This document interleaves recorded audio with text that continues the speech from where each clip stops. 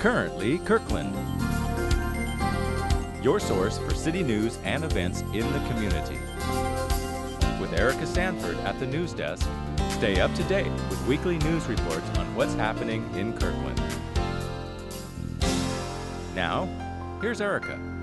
Hi, my name is Erica Sanford and welcome to Currently Kirkland, coming to you every week with the latest in what's going on in Kirkland. Remember the days of watching movies outside under the stars? Well, the Carillon Point Outdoor Movie Nights are back for the summer season. Outdoor movie nights start on July 17th in the Carillon Point Plaza overlooking Lake Washington. The first movie of the season is Star Trek. Movies start at dusk and seating opens an hour before showtime. It is recommended that you bring your own chairs because seating is limited. A concession stand will also be available offering candy, popcorn, and soda, with all proceeds benefiting HopeLink. For more information about outdoor movie nights on Carillon Point, go to the website below. The North Rose Hill neighborhood is having its annual picnic. On July 17th from noon to 4, come join your fellow North Rose Hill neighbors in a fun-filled afternoon. Activities will include games for the kids, a DJ, and a pie contest. For more information about the North Rose Hill Neighborhood Picnic, go to www.north-rosehill.org. The Kirkland Transit Center is continuing to make progress towards its December completion date. Construction recently wrapped up on the underground work and is now headed into surface improvement work. Due to the surface improvement construction, the entrance to the library parking garage from 3rd Street has been closed for several weeks. Surface work will begin soon on the east side of 3rd Street to install new curbs, sidewalks, and street pavement. Once construction on the east side of 3rd Street is complete, it will move to the west side. The single northbound lane of traffic on 3rd Street will be maintained most of the time, except when it needs to be shut down for the movement of materials or equipment. The lane will shift its location as the surface work progresses. If you would like more information about the Transit Center construction, go to the city's homepage and in the search box type Transit Center. Congratulations to the Kirkland Arts Center for their recent participation in the Partners in Preservation competition. During the month-long voting, the Kirkland Arts Center remained in the top 10 on the popular vote. Though the Kirkland Arts Center did not win the popular vote to receive a grant of $125,000, they are receiving a $5,000 grant. To learn more about Partners in Preservation, go to the website below. Summer has finally made its way to Kirkland, which means the Kirkland Wednesday Market is now in full swing. From strawberries to salad greens and asparagus to cherries, great produce is making its way to Kirkland. The Kirkland Wednesday Market features vendors from all over Washington selling everything from produce to dairy products. The Kirkland Wednesday Market takes place every Wednesday in Marina Park from 2 to 7 and is a great place to spend a summer afternoon.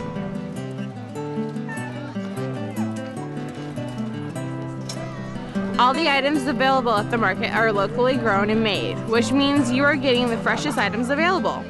You're even able to meet some of the farmers. What better way is there to enjoy the fresh produce of summer?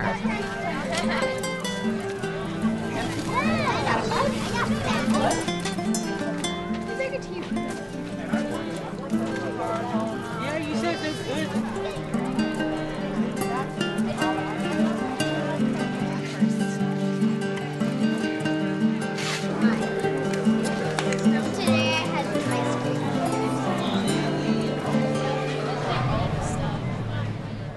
Later this summer, we're taking you to the farm to show you just how fresh the produce is here at the market, so stay tuned. For Currently Kirkland, I'm Jennifer Wilson. If you want to find out more about the great offerings at the Kirkland Wednesday Market, just go to www.kirklandwednesdaymarket.org. The Kirkland Arts Center has a new interactive exhibit which opened in June. The Links Invitational brings together 12 artists to form a playable 9-hole miniature golf course. The exhibit is free and open to the public and lasts until July 29th. The exhibit will also host a summer party event to bid a friendly farewell to the creative greens. The party and closing ceremonies will take place July 24th at 6 p.m. and will include entertainment, food, and a competition to win the Links Masters Green Jacket by having the best golf score. And don't forget to dress in your golfing best. Guests are welcome to join in the wildest golf attire contest. This is sure to be an event that you won't want to miss. For information on how to get tickets for the summer party and for more info about the exhibit, just go to www.kirklandartscenter.org. Are you ready to wine, dine, and design? On July 16th, 17th, and 18th, the Kirkland Uncorked Festival will take place at Marina Park, featuring the finest in Washington wines, local food, and Northwest art. Kirkland Uncorked features a tasting garden where you can sample the finest wines from around the state. The Kirkland Uncorked Promenade will feature more than 40 artist booths and shopping, and City Dog Magazine's Cover Dog Model Contest. For more information about Kirkland Uncorked, go to www.kirklanduncorked.com. Kirkland's annual Classic Car Show is coming to town. On July 18th, over 500 classic, hot rod, and custom cars will make their way to downtown Kirkland. The car show starts at 10 a.m. and is open to all. For more information about the Classic Car Show, just go to www.legendscarclub.net. The second quarter City Update is now available on the city's homepage. Just go to the city's homepage and in the search box type City Update to find out about the new city manager, construction on Juanita Beach Park, and other updates going on in the city. Remember, you can access any of our programs on the web. Just visit the city's homepage and click Watch on Demand Programming. We'd also love to hear from you. If you have a news tip, suggestion, or any comments, please send them to Kirkland TV at ci.kirkland.wa.us. Thanks for watching. We'll see you next time.